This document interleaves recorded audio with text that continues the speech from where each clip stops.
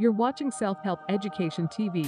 When we previously talked about what makes a face physically attractive, we said that the human mind processes attractive people more easily, which gives the mind relief. I also said that the relatively higher degree of symmetry in those attractive faces makes them easier for the brain to process, and hence we find it more pleasant to look at those faces. But do you know that we like beautiful faces because looking at them actually changes our emotions? Before I tell you how this happens, let me explain quickly how the brain works. When you see a movie about a hero saving people, then your brain will correlate to a certain extent with that hero, and you will even experience some of the emotions felt by that hero. This is why some movies make you feel strong, excited, or even happy after watching them. Now everything that we see with our eyes affects our emotions to a certain extent. Do you remember how you felt the last time you saw a friend feeling extremely anxious while doing a presentation? Probably you didn't feel good unless you hate this person. When you saw that person unable to speak and anxious,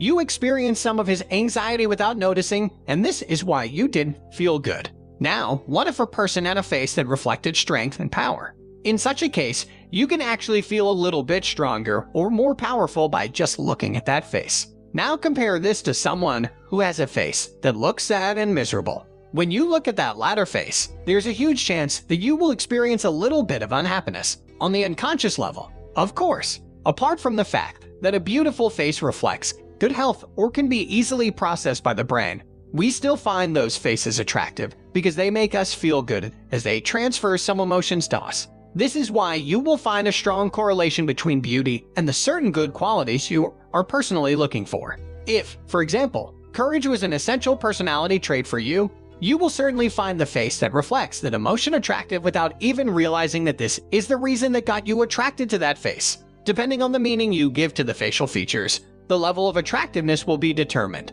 If, for example, you believe that people with sharp-looking features are aggressive, then you might be repelled by them. If, on the other hand, you believe that people with sharp-looking features are emotionally stronger than others, then you will get attracted to them. In other words, those factors determine what makes a face attractive to you. Your interpretation of the person's facial features, the qualities you are looking for, the personality traits you want to avoid.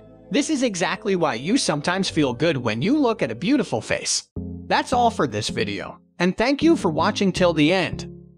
Feel free to subscribe to our channel to stay tuned to more awesome content that we regularly upload. You can also support us by clicking the thumbs up button. For more awesome self-help content, visit our website selfhelp.education to instantly access thousands of articles that will help you in becoming a better person. Stay safe, stay awesome, and see you in the next video.